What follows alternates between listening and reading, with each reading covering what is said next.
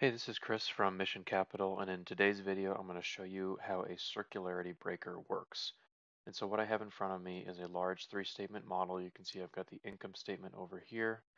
Then we scroll down a little further. I've got the balance sheet, and then lastly, the statement of cash flows down here.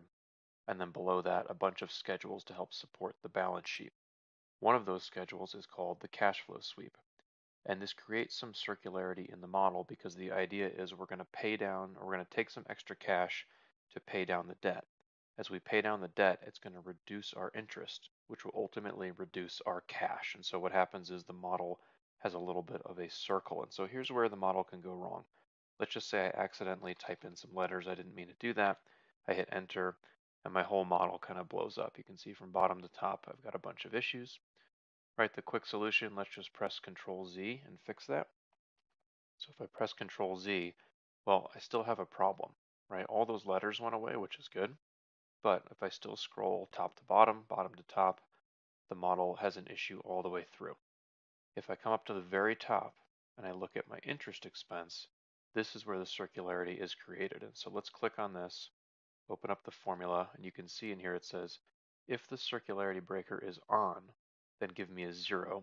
Otherwise, just perform my normal interest calculation. And so that's what a circularity breaker does. It forces a number to 0. So let's go ahead and do that.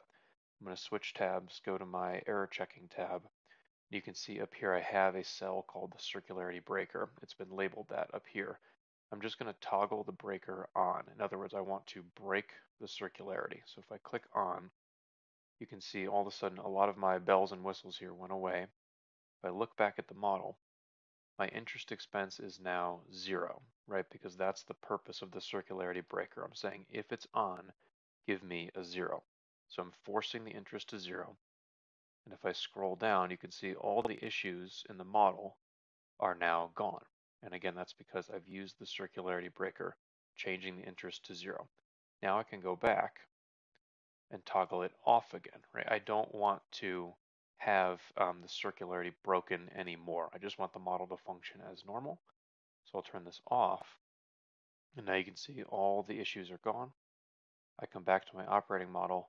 My interest expense has come back, right? I want the calculation to be there because I don't want to break the circularity, and my model is back to normal. So all is fixed. So that's what you do with a circularity breaker. It's kind of a fancy way of saying if the model has a bust and it has circularity in it, force that section to 0. You can quickly toggle it on and off with that switch, and then you can reset everything. So that's it for this video. Thanks so much for watching. I'll see you in the next one.